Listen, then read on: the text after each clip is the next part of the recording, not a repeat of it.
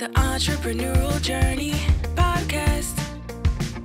We're talking business and building a culture that's kick-ass. Where we make it happen, grab your seat, let's have a blast. At the Entrepreneurial Journey Podcast. Okay, welcome to the Entrepreneurial Journey Podcast. Today I have Mark Riddell with me, which is how his granny pronounces it. So that's what we're using today. Hello, Mark. How are you? I'm very well, Rebecca. How are you? Stuff. Yeah, I'm really good. Thank you. We had a little technical hitch there, which was appropriate because you are the MD of M3 Networks. And I'm guessing you spend a lot of your time saying, have you switched it on and off again? Yeah, it's the old cliche, but you know, the funny thing is that it's the basic troubleshooting, right? You know, unless you've turned it off and on, there's no point trying to find the more complex solution. Quite often it's the simple things, you know. Why does that work? Oh, how long have you got? Okay. Really the way computers work. You know, you load up a program, it stores that in memory or in the RAM, you know, most people will be familiar with these terms. And sometimes computers kind of just get themselves into a kind of funny turn and they just need a reboot because it flushes out all of that stuff and it starts fresh. Okay. So yeah, it's a simple solution to a lot of things. You know, it's like, I don't say it too much in business now because you know, I'm not sitting on our help desk. We've got a team of people that are way better than me to do these things now. But I do find I'm saying that a lot to my kids at home when they come to me. Dad, my tablet's not working. Dad, YouTube's not working. I'm like, okay.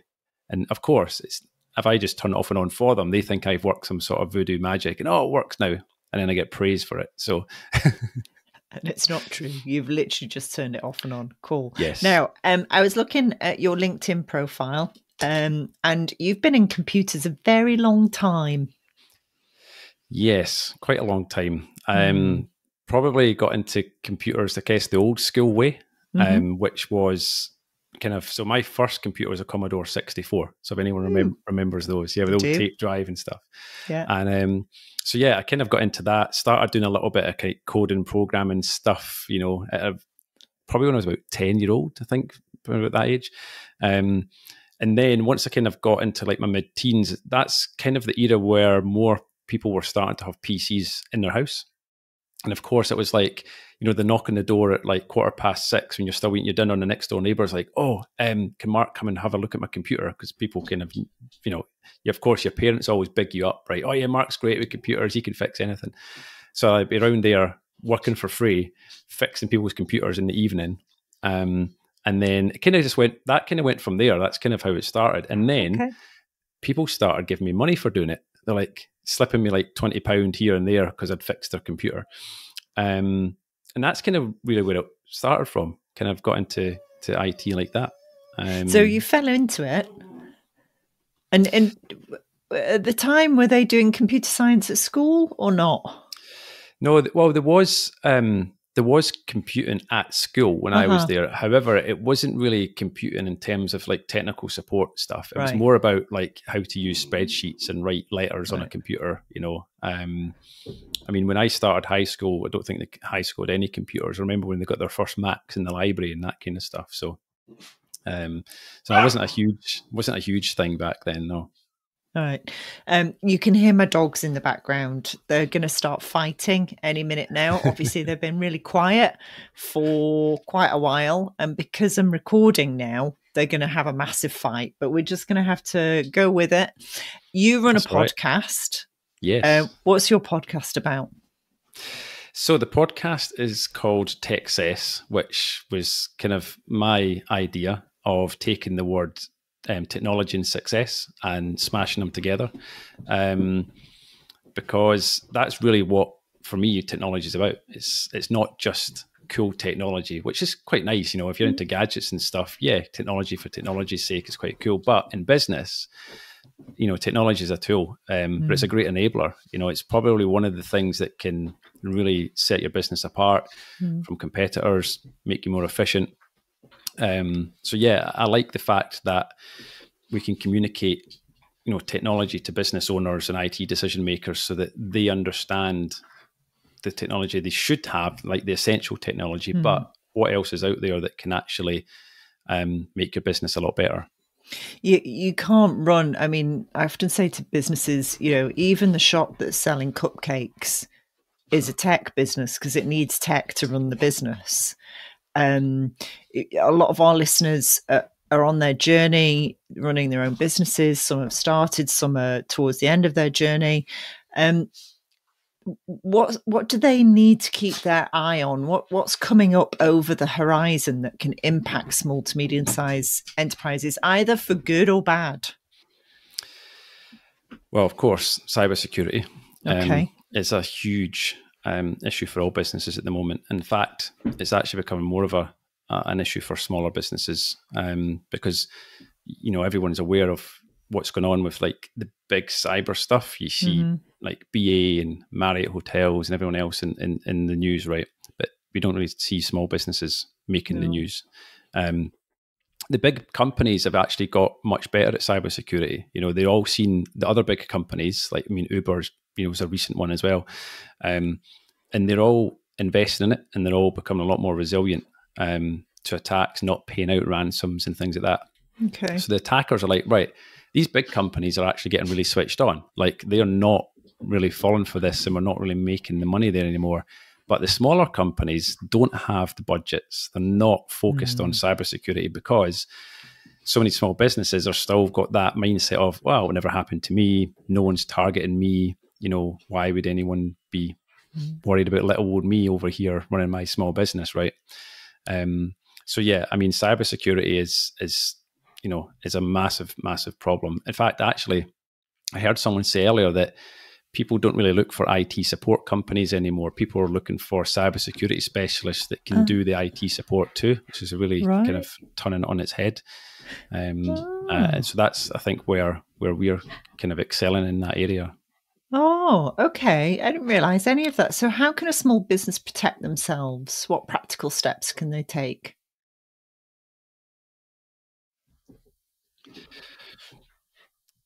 The funny thing with cybersecurity is we talk about like cybersecurity culture. Like, if you're running a small business, if the owner MD of the business isn't really worried about, risks, or they're very risk averse, then that's going to filter down, right?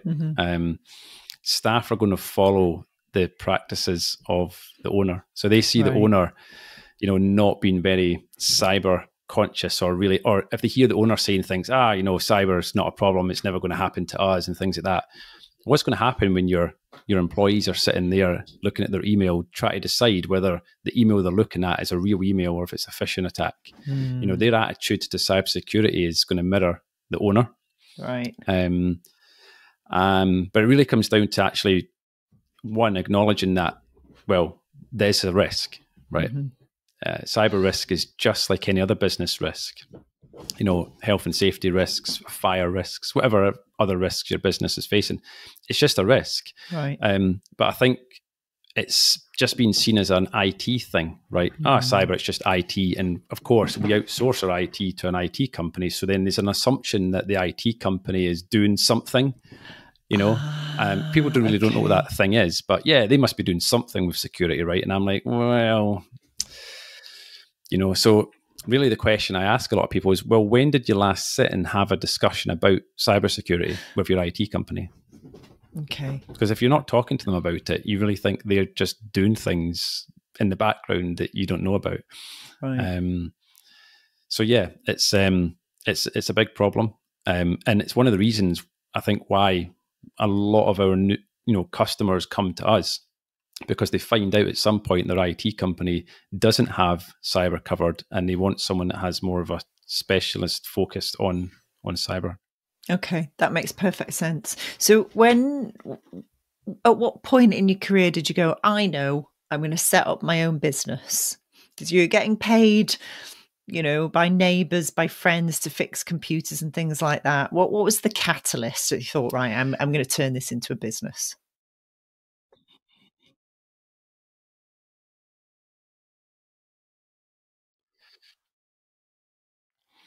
So yeah, I've been in IT for a long time, but I didn't go straight into IT when I left school. Okay. I actually went into hospitality and I worked in hotels for a couple of years. I think that's where I learned like the customer service background side of things. But I always knew I was going to work in IT somehow. So after a couple of years, quit my job, went and studied my computer networking degree. And that was 3 years. So then that took me to 2005 when I graduated. Next 2 years after that, I worked self-employed. So I was then taking what I was doing for the friends and family thing and actually making a go of it, kind of doing it my own thing. Okay. So, it's home PC repair stuff. After a couple of years, I started doing I used to do some web development stuff as well. And so I started doing that for a company based in Dundee. Eventually ended up working for them full time. And then that business went out of business, actually. And myself and my other two founders that set up M3, we were made redundant together. Ah. And so we didn't really have the luxury of going, right, we're going to start our own business and everything else. For us, starting a business was complete kind of like, the opposite way around than what most people would do it, right? It wasn't a conscious thing. We never knew it was going to happen until it happens. And some people don't, believe when I say that, I was made redundant on the 17th of August in 2009. M3, if you look us up, our date of incorporation was the 18th of August. Yeah. Like the next day. Yeah. And it literally happened that quickly. We sat round my colleague Mary's kitchen table, decided what we're going to call ourselves, filled out the forms, had a few more beers, and then that was it. Company was born the next day. And the photo actually, which I just actually changed on our kind of our story or our About Us page on our website, it's a photo there of me with my daughter, who was 6 months old at the time, sitting at Mary's kitchen table in front of my laptop. And that was literally the start of the business. Of course, she was sitting there, bashing away on the keyboard and everything else, not realizing that, daddy's freaking out how he's going to pay the bills this month because he's just lost his job. And that's literally how it happened. So we had some customers that we thankfully were able to kind of kickstart the business with. So myself and my other colleague, Mark Lamb, we had customers contacting us saying what's happened, because the business that we worked for literally got shut down overnight. Wow. And we were like, well, explain to them what happened. And pretty much a good majority of them agreed to come on board with us from the start of the following month. And delighted that a lot of those customers are still with us. In fact, if not, I think all of them that we started with. Now I know where the M3 came from. And that's where the M3 came from. Yeah, absolutely. Three M's. Of course, we went through a million other names, as you do, right? Yeah. I was like, oh, what if we take the word computer and translate it into Latin? It's like, what does that sound like? I think is what a lot of people do. Let's translate it into a foreign language. It's like, why? And I was like, well, M3 is us, and networks is really kind of what we do. And in the logo, which you see in the background, the idea was that M to the power of 3, it's the power of the three of us together doing this thing. And that's kind of where it all came from. And that logo hasn't changed actually in 13 years. That's our original logo. Cool. So your daughter's 13 or nearly 14, is she? Yeah, she'll be 14 in February. So yeah, she's almost as old as she's older than the business actually. Yeah. I'm not sure which one causes me more headaches, whether the teenager or the business, but my money is on the teenager.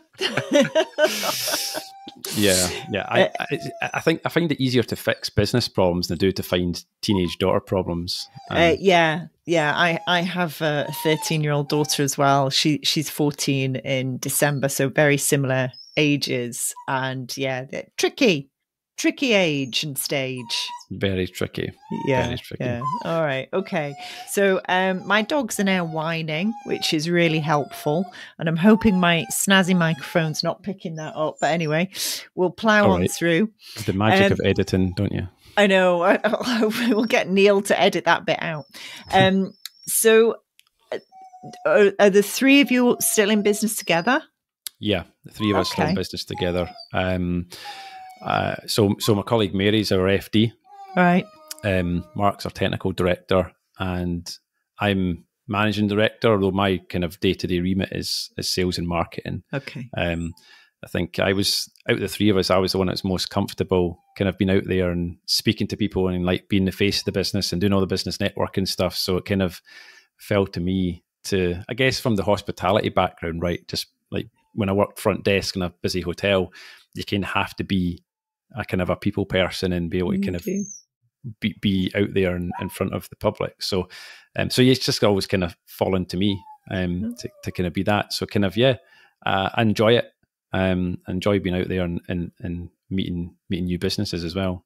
Well, that's good. Oh, that's how we met. We were on one of Dave's walks, weren't we? Yes. And that's how we met. Yeah, definitely. Absolutely. Okay. And looking at your previous podcast, the amount of people that we've got in common as well, that have been previous guests as well, is quite a few people. I made a list earlier of the people that you've got on the show. Quite a few other people I've met, and actually, I think at least one customer of ours. Good. Trisha Fox, who I think you've had on more than once, twice. Yes. So Trisha's a customer of ours. There's a few other people there that I know quite well. So I don't think I've seen a podcast where I've gone through the guest list and went, I actually personally know a lot of these people. It's because Scotland's a village. That's why, although I do go off piste and go, I've had some American guests and some guests from England. I've had Owen, who is Irish, but he's based in Scotland. So yeah, I've had a guy from Mexico as well on the podcast. Nice. So yeah, all kinds of people. So yeah, I had to have Trisha on twice because she just keeps starting new businesses. So, when she started the coffee business, I had to get her on to talk about that. But that's good. The businesses that you work with, do they tend to be SMEs or do you work with corporates as well? It varies a lot. People always say, you should focus on certain kind of sectors and things like that. What I would say is two things that most of our customers have in common is they operate from multiple sites. So businesses from multi-location businesses are good because their IT needs tend to be quite complex on the networking side. So that's where we tend to excel in the more complex environments. Okay. And the second thing is that while they're not all manufacturing businesses, they're a similar setup to a manufacturing business. What I mean by that is that they operate from a big industrial type building where there's an office back end, and then either a manufacturing or some sort of business that, for example, accident repair centres. So vehicle accident repair centres, we've got quite a few customers. It's a bit of a specialist area for us.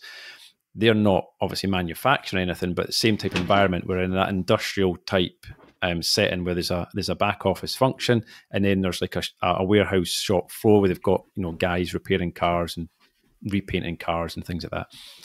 And they also tend to be multi-site businesses. Right. So yeah, those are things that are quite kind of commonalities. In terms of size, it varies quite a lot. Typically, we work with businesses that have 10 computers upwards, which is where we tend to be able to add most value to people, and anything up to 100 plus.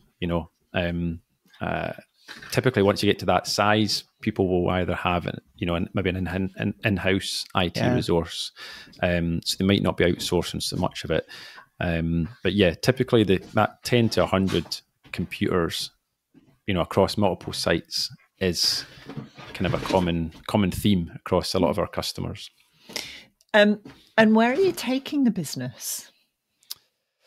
Well, over the last 2 years, actually, we opened an office down in Birmingham during COVID. I didn't know that. Yeah, and then more recently, at the start of this year, we opened in Edinburgh too. Although we're based in Perth and Edinburgh is fairly close. Yeah.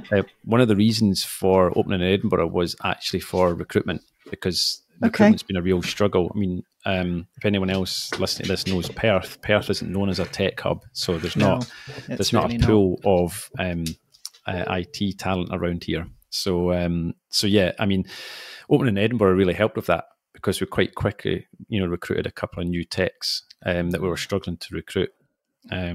So yeah, so where we're going is, so Glasgow, our plans are to open in Glasgow as well. So we can kind of complete that magic triangle of Perth, Edinburgh, Glasgow.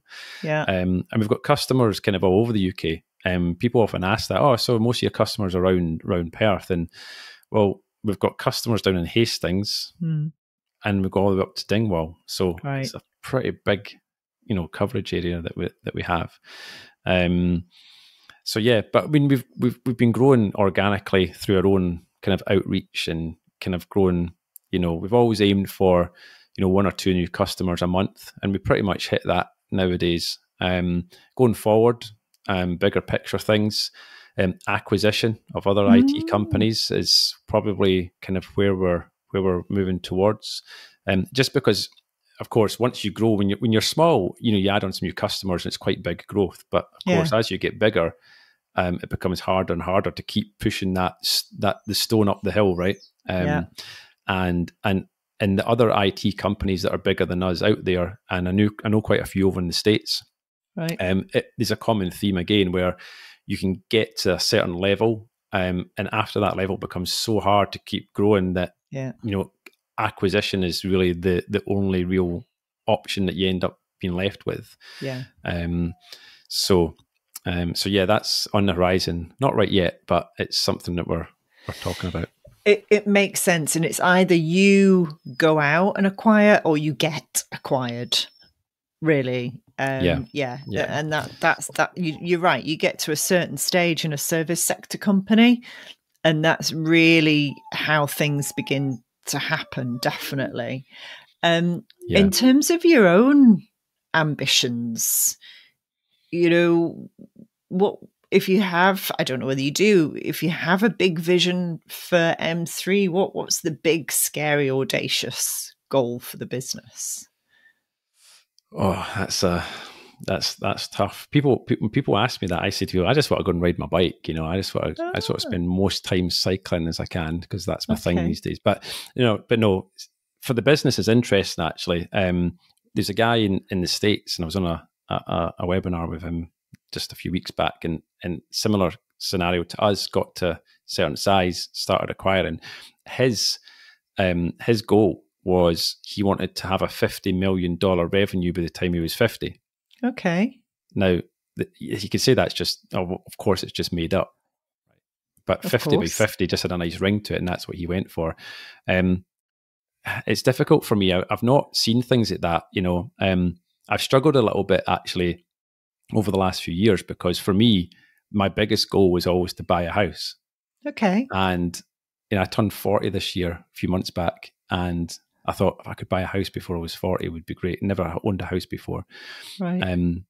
And my mum and dad never owned a house either. So I don't come from a history of house owners. This is a big thing for me. It's a really big thing. Yeah. And so we actually bought our first house during lockdown number 1. Wow. Congratulations. Thank you. Which was a bit stressful because we were supposed to move in on the Friday, and Boris Johnson announced first lockdown, I think, on the Monday of that week. Yeah. So our house was in cardboard box city, packed, everything. And then the solicitor's like, no, we've been told by the Law Society we can't complete any house moves. Oh, no. Of course, panic set in of going, well, does that mean it's all going to fall apart? What's going to happen? When is it going to happen? Of course. So we had a 6-week delay.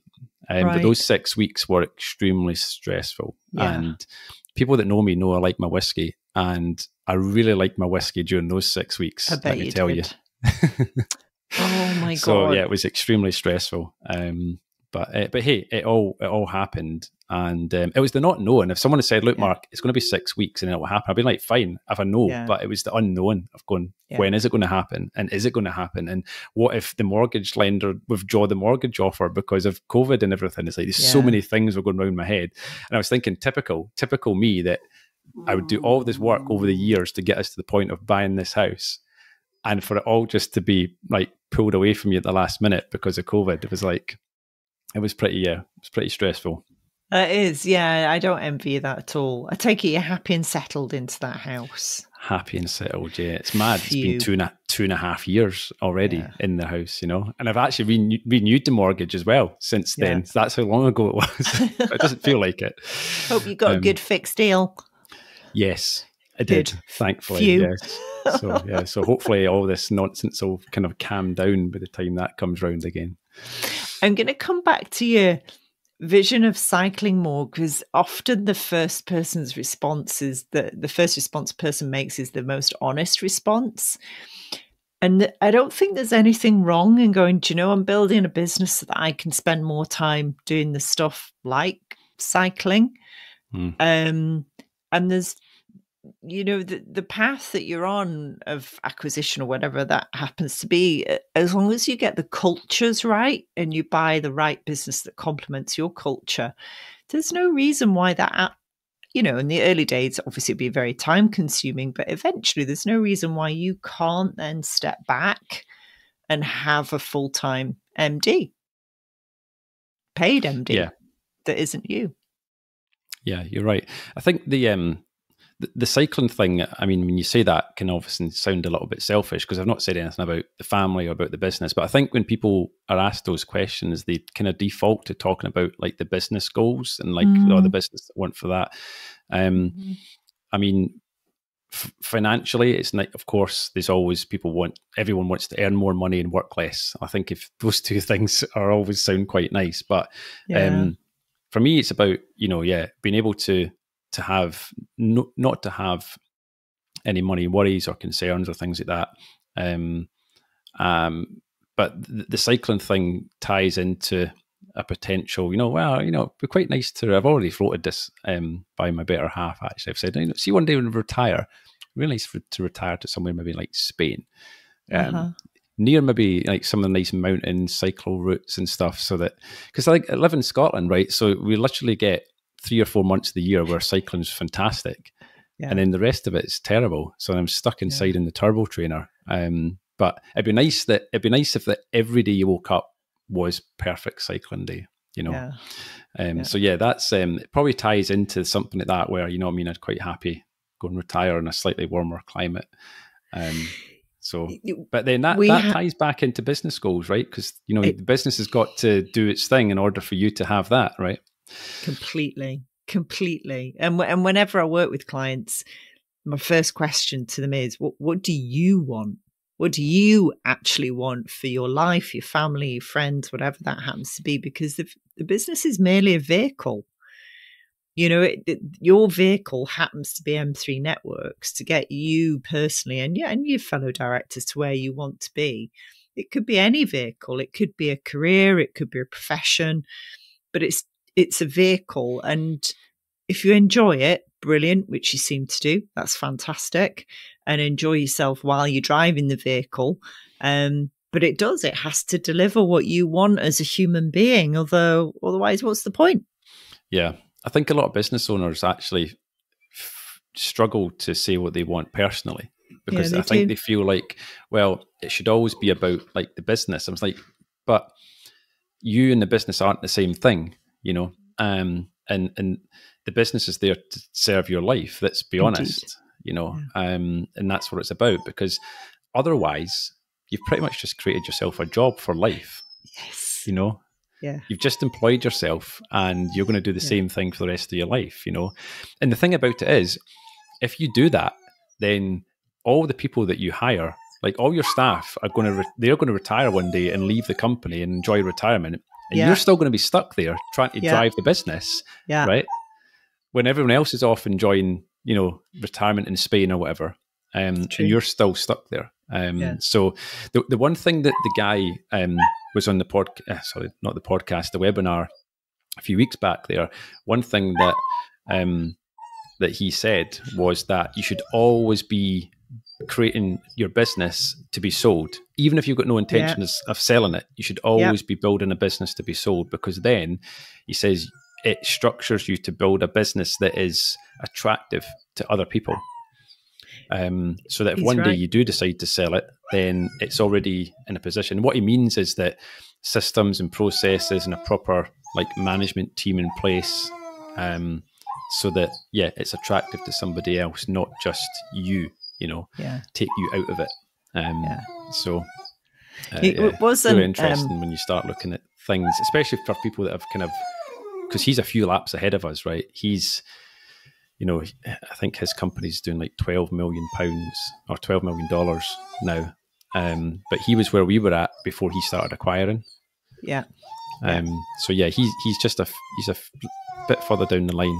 So I'm just going to learn from all his mistakes and I mean, he's clearly read the E-Myth by Michael Gerber, because that's the principle obviously in there. And he's absolutely right. You build a business so it doesn't need you anymore. And you build a business. So a couple of our previous podcast guests have built and exited businesses, and that's their key advice is before you exit, the year before or 2 years before, go part-time. One lady went down to, I think it was 2 days a week, and another chap who'd sold his business, I think he took 2 months off on holiday, and when he came back, his business was thriving, and so he could prove to people, look, it doesn't need me, it doesn't rely on me. And that's absolutely the key to growing a really successful business. Definitely. Yeah. So how are you making yourself redundant, Mark? Well, see, the funny thing is, I was going to say there, you picked up on like E-Myth. So, and you don't know this actually, but we actually work with E-Myth. Oh, no way. So we actually have an E-Myth coach, and we have had for a few years, which is probably coming across, right? You obviously recognize some of the things I've said as very like E-Myth kind of like. So, very interesting. And then, like you said, making yourself redundant. And I think this was a pre-E-Myth thing. I think, can't remember where I read it, but make yourself redundant every 12 months. Yeah. So I mean, I've managed to do that on the technical side. So like I'm not involved in the technical side because I've always done all the sales and marketing stuff way back when we were much smaller. When I was out doing project work and things like that, of course, there was no sales and marketing happening. Probably like a lot of small businesses, where the owner, one of the owners and directors of the company is always having to do sales. But then when you get busy, the sales and marketing stuff stops and you come out the other side of it and go, right, we've done all that stuff. What now? Been very fortunate to have a financial director from day one, and Mary. Yeah, so Mark and myself, when we were just the two techies in the beginning, we've been able to go and do our thing and not have to get worried about the financial side of stuff. So we've got someone to kind of look after that, and someone to keep us in check as well. Who's not a techie, who's not getting carried away by, oh, look at this nice bit of technology or whatever it is. Shiny thing over here. Yeah. Exactly. Yeah. I definitely have shiny object syndrome. Do you? 100%. It's fatal. It really is fatal. All right. So we are coming to the end of our time, but I have one final question, which is, if your business had a personality or a character, how would you describe it? Oh, wow. That's a tough question. If I had a personality or a character, I think because of what we do, I would say that our business would be kind of, our account manager, James, always says that our technicians are like IT rock stars. Okay. And I think I'm quite into like classic rock stuff. So imagine like a rock band where like each person is an absolute expert in their own instrument, right? And it's like our team, we've got people that are very, very good at hardware and infrastructure stuff. We've got people that are very, very good with like servers, and people very good with Office 365 and everything else. So we've got this team of people that are all very good at their own instruments, if you like. So yeah, I would say some sort of like glam rock, kind of like 70s, kind of like AC/DC, Led Zeppelin type of thing. Plus, not only are we just experts in what we do, we think we like have a bit of fun about it as well. Good. So yeah, it was either going to be that, or I was going to pick like a superhero with a cape or something. But I think that's no.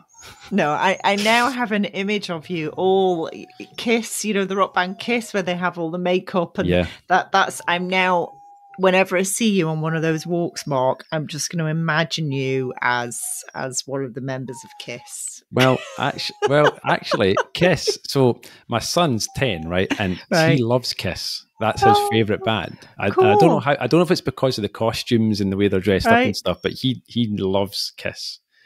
So yeah. Well, there we go. Well, let's pick Kiss then, and it's nothing Brilliant. to do. None of us dress up in makeup on a Friday night or anything like that. Well, maybe some of them do. I don't know. Maybe they do. Maybe they do. Maybe they do. But maybe that should be our next company photo shoot. We all dress up and as rock stars or something like that. That'd be quite I fun. really want to see that photo shoot. I don't. I do. That's brilliant. That's an amazing place. And thank you so much, Mark. I really appreciate your time on this. And I have learnt some things about you that I did not know. So thank you. You're welcome. The Entrepreneurial Journey Podcast. We're talking business and building a culture that's kick-ass. Where we make it happen. Grab your seat, let's have